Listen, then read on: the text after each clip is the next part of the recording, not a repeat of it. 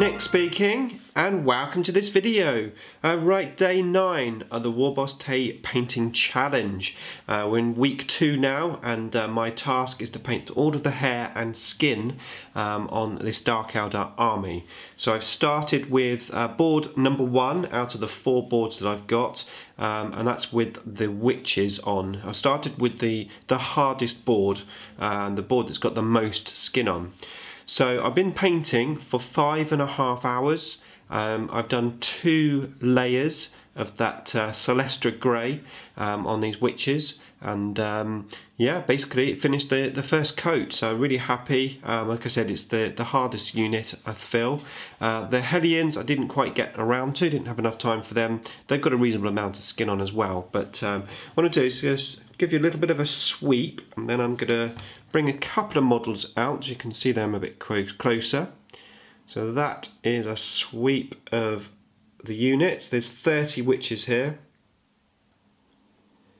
Okay, just bring a couple in just so you can get a little bit closer on the detail. Who should we have? This one here, why not?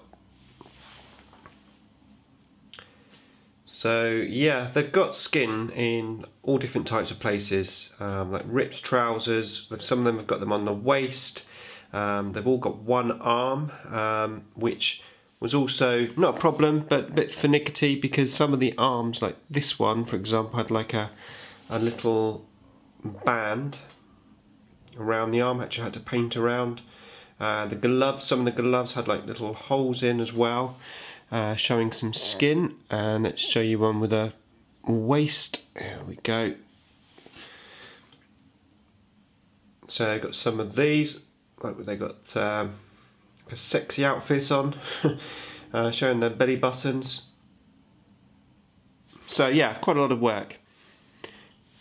So obviously tomorrow I'm going to continue basically just painting the skin. I'll carry on starting with the Hellions and just really go from there.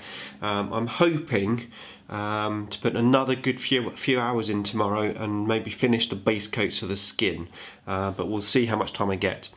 Right, so I'm going to go on to the daily question, and then I've got something exciting to talk about in a minute about the fluff of my army.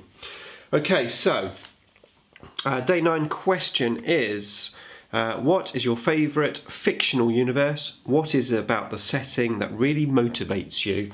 And it's quite an apt question actually, because what I want to talk to you about, the fluff of this army sort of ties in to my answer. And I think you probably know what the answer is going to be. My answer is Star Trek. I am a huge Star Trek fan. And yeah, that's, I mean, the reason why I like Star Trek, it's probably the same reason as most people like it. It's really good storytelling, really good characters, and it's in space and it's got aliens in. You know, it's just really good television, and really enjoy it. So yeah, right. So the fluff. I'm going to set up the camera actually first into a different format, and then I want to have a quick chat about my conclusions for this army.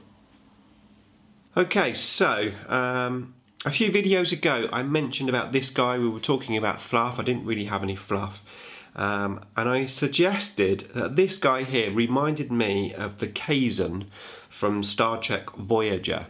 Now, some of you may not know what that is, so what I've done is I've printed out, not necessarily just for you to look at, but really for some reference material from myself as well, some pictures of some Kazan.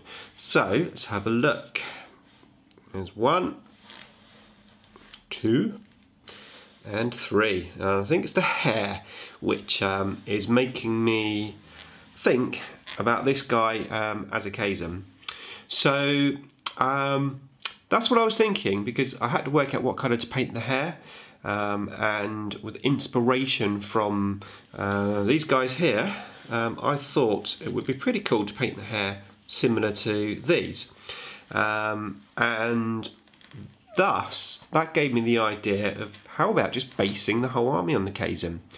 Now, if you're unaware, the Kazan basically are a species I believe the home planet's been destroyed or overtaken.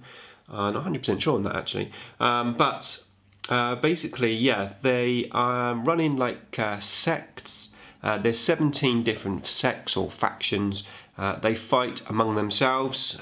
Each sect tend to have their own source that they need to sort of protect, like water, for example, that type of scenario. And the sects change from day to day, and the leaders change from day to day.